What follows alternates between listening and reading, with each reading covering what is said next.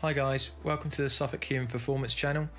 Today's video will be a tutorial on how to use Longomatch Video Analysis software. We'll give you the basics on how you can get started using the program.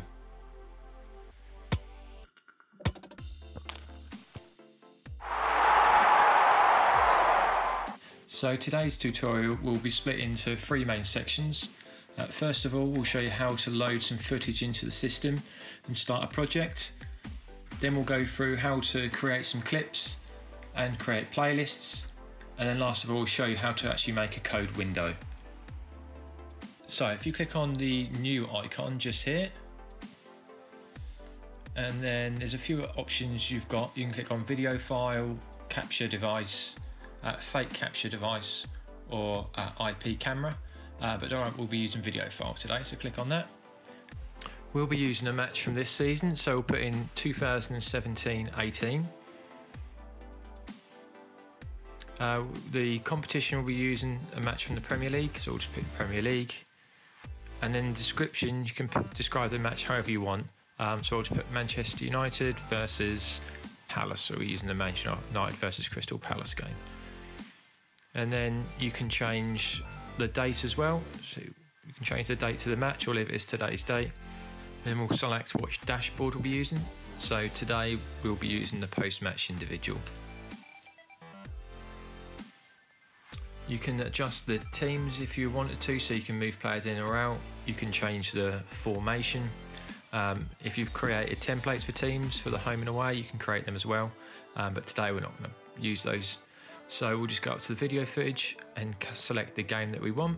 There it is on our desktop, and then just click open.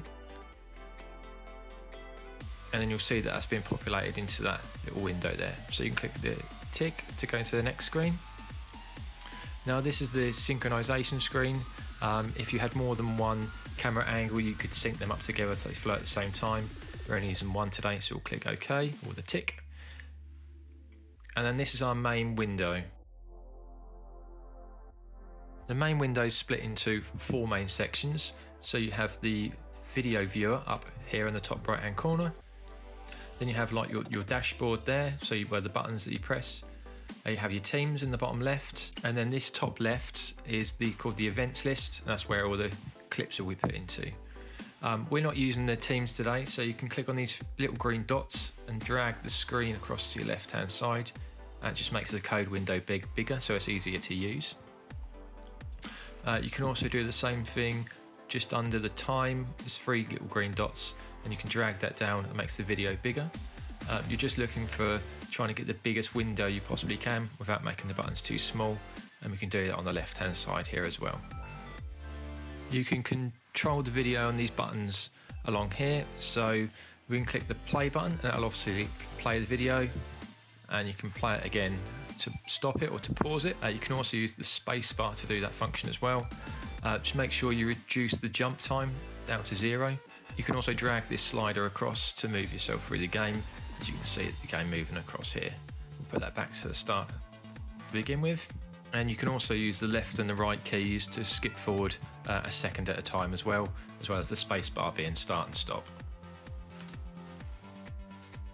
You see this slider on the right hand side? This affects the playback speed. So you can drag it up and down to make the clip go faster or slower. So if you drag it up, you can see it changes to 2 times or 3 times or 4 times faster. And you can also drag it down and it will make the clip go slower. You can also amend these playback functions, but just by using the up and the down arrow as well, like that. There are some control buttons on the right hand side, so you can click on this little white box, this disable pop-up, so we'll click on that, and then that will stop any windows popping up when we create the clips during the game. You can click on this button here called Edit Dashboard. So then you can select any button out of your code window and you can change any aspects of it you like. You can change the lead and the lag time. You can have a look. You can change a manual button or an automatic button. Change the color of the text, color of the background, completely up to you. And then when you're finished, just click that little button again and it takes you back.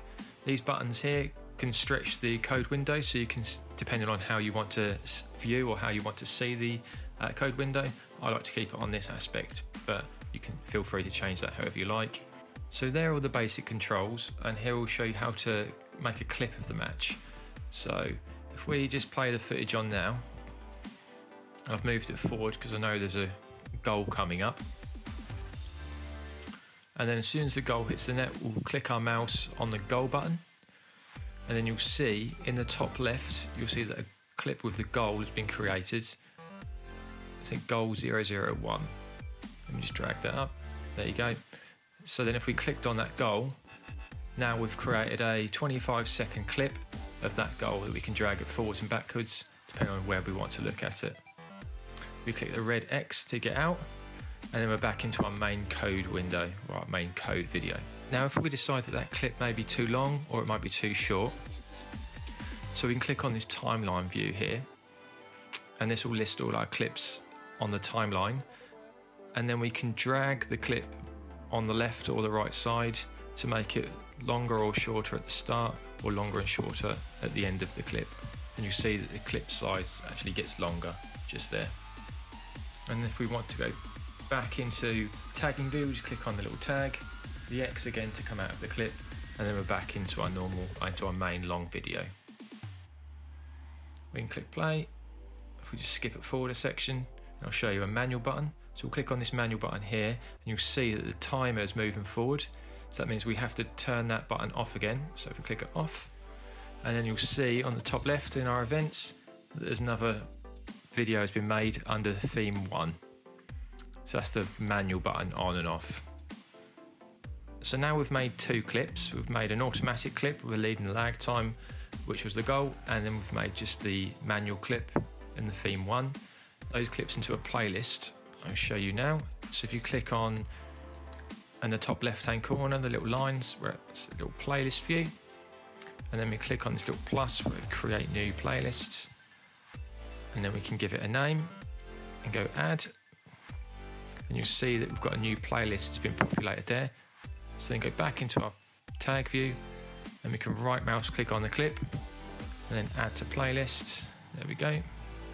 And we do the same with the second clip. Add to playlists, new playlist. And if we go back into our playlist view and we'll have a look at our playlist, we'll see that it's got both the clips on there. Now if we want to export that as a separate file, we just go right mouse click and render, and we can change a few details if we want it 720 or 1080p, and then we can give it a name if we want to, and then you click OK, but we'll just cancel out that for the time being. So that's how we create a project, add the video file, and then create some clips. And next we'll show you how to create that code window or that dashboard which we used just a second ago.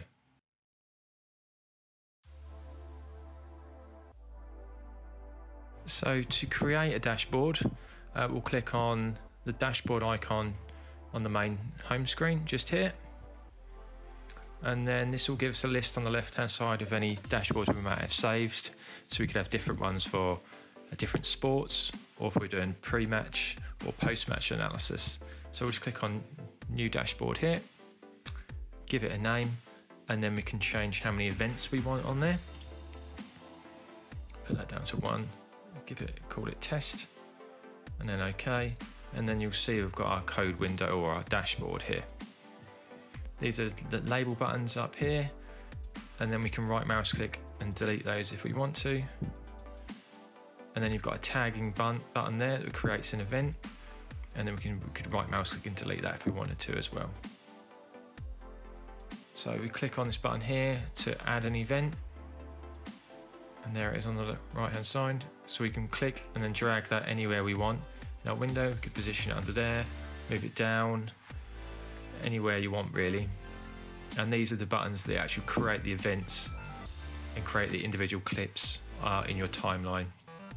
That's what we used earlier. So you click on this little dot and you can drag it around, resize it, make it as big or as small as you want, different size. And then you can edit the details in here. So you can change the name of the event. Take that, we'll just call this goal. Change the color. So we'll make this red. Here we go. And you can give it a hotkey. So as this goal, you might as well give it G for goal hotkey. Change the color of the text. Put this as white. Okay. So then we can change it with an automatic or a manual button. You'll see manual signified by the red dot, but we'll keep this one as automatic.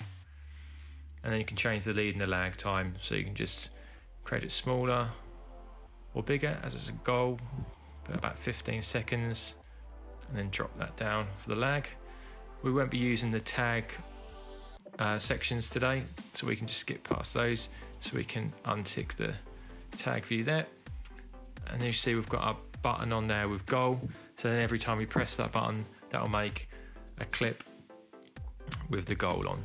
So we can basically click as many, these buttons make as many of these as we want. So we drag another one down. We can change the name of this one if we wanted to anything you want. Call this one corner. And change the color, again, change all the tag and options if we wanted to as well. So that's how to make the event buttons. We're not going to use label buttons today, but if you wanted to drag a label button down, you just click on the label button up at the top there. And again, they can be amended exactly the same, drag them around, resize them, change the color, etc. So when you're happy with your code window, you can click on the little disk there to save it.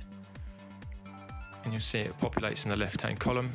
So then we can check that it's actually working by clicking the back arrow on the top right. And then we go new, like we were creating a new project. And then you see in the top right-hand corner on our drop-down list, it will have our new code window there.